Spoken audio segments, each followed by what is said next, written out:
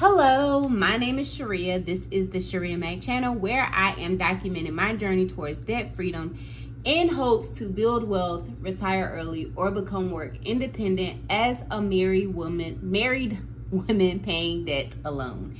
If you are new here, thank you so very much for clicking on my video. And if you are a returning viewer or subscriber, thank you so very much for coming back.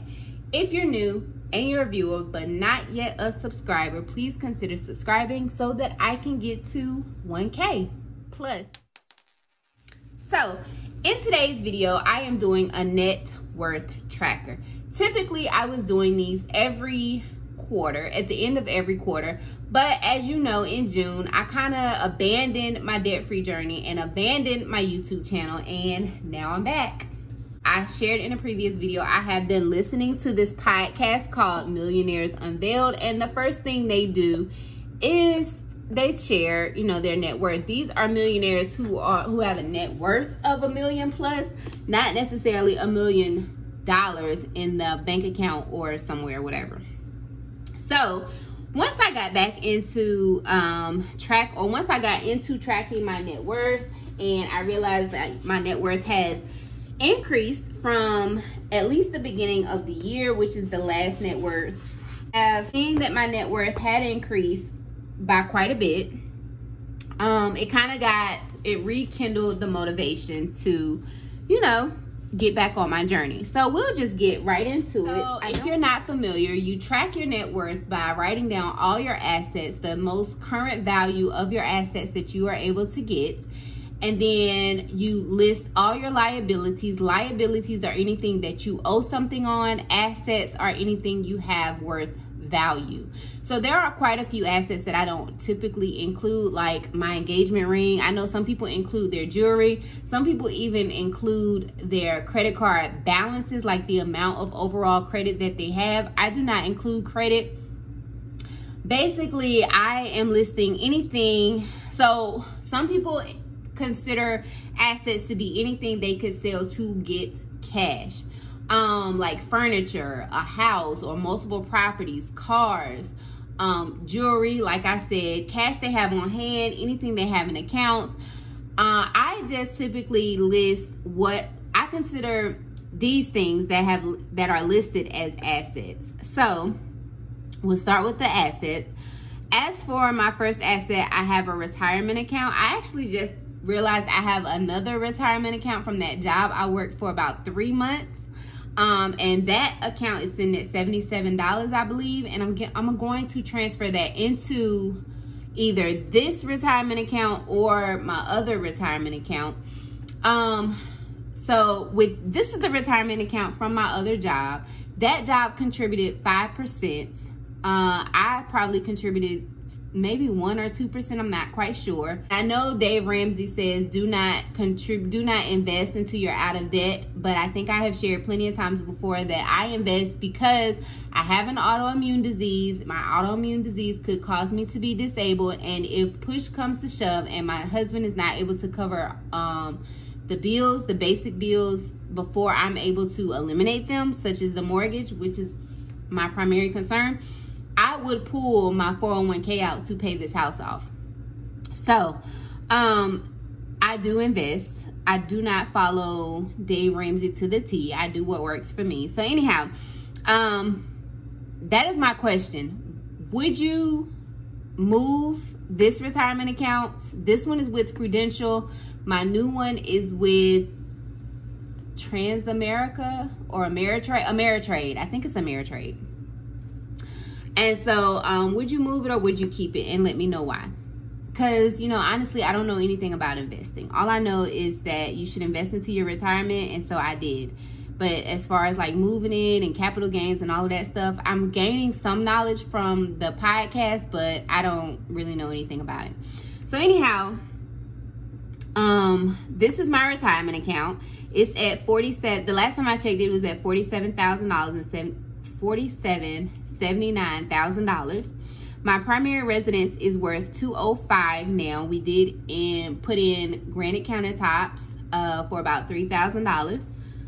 My second residence is my investment property, which my daughter lives in, is worth $75,750. We have my 2014 Honda Accord is sitting at about $8,500, and somebody told me that is not an accurate read, and I'm almost certain that it's not, but it does have almost 300,000 miles on it, so I don't know.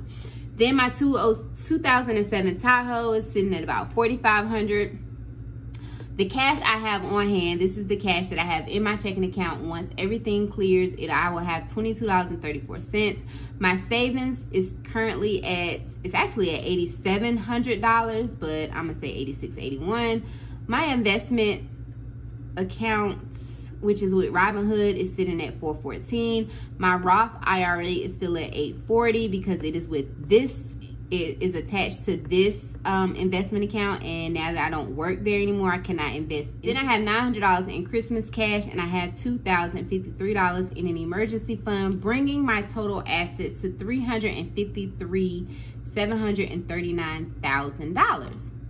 As for liabilities, liabilities are anything that you have to pay money on. So I have my Best Buy credit card in the amount of $1,537. I am definitely getting ready to eliminate this. I think the interest ends in September, and when that comes, I'm going to pay this off because, one, I keep forgetting to make the payment.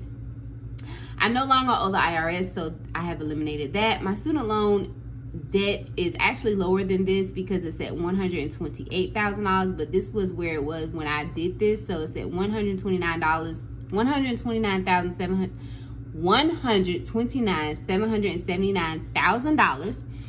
My primary residence is sitting at $211,000, and then my secondary residence is at $67,225,000, and then I have a credit card. But that brings my total liabilities to $339,000. So to get my actual net worth, I subtract $306,000 from $353,000, and that brings me to a total of $47,700 net worth. That is an increase from January of about $20,000, and it was seeing this number go up so much that completely motivated me to get back on my debt-free journey and continue to build wealth, because I'm so close to having a net worth of $50,000, and I don't know why I continue to think that $50,000 is so much money, but to me it's like so significant. And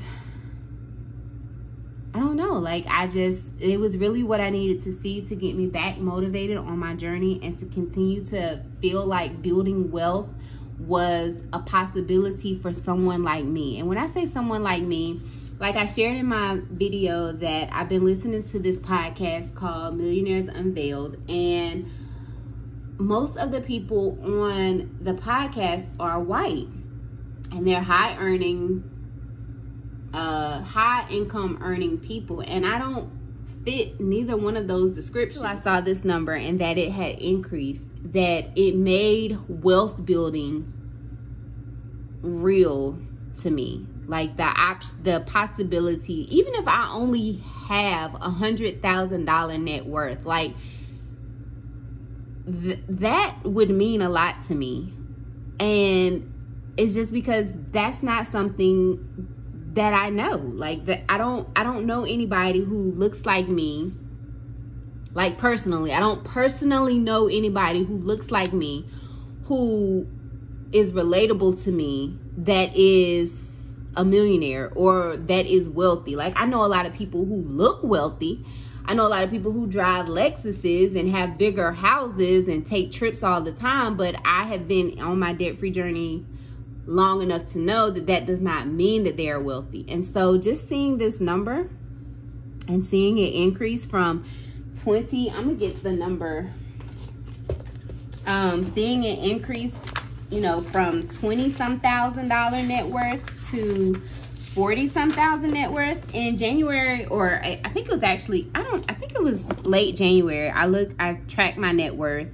You can go back. I do have a net worth playlist, and I maybe I need to look at it myself, but When I first started this series on my channel, I had a $20,000 net worth. So to see that it has doubled really made wealth building a reality to me. And like I said, even if I only get to a net worth of $100,000, like, I feel like that is major.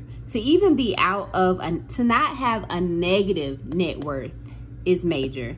So that is really what got me back motivated to actually eliminate my student loan debt, because that is my major liability. Although I am still sitting on the fence on if I want to pay my mortgage and own my home or continue to pay my student loan debt.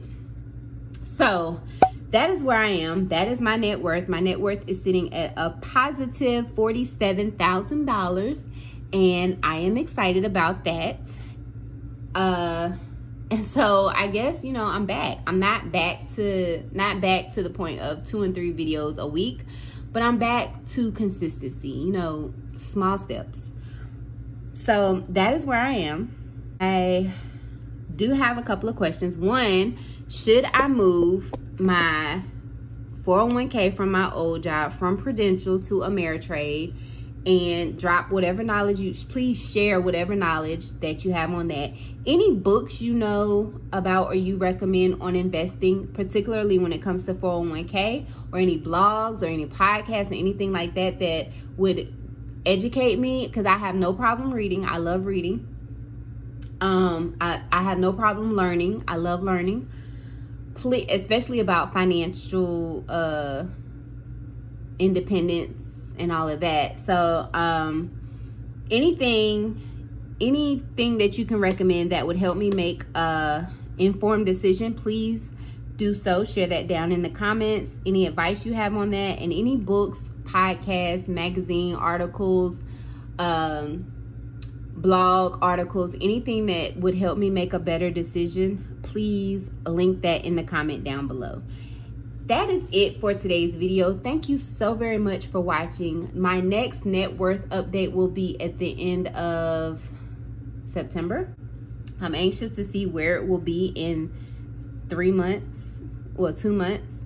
So that is where I am. That will be my next net worth update at the end of September, and hopefully I stay consistent until that time. Anyhow, thank you so very much for watching. If you have not already, please consider subscribing so that I can get to 1K plus, period. And do remember that the debt-free journey is indeed a journey, not a destination.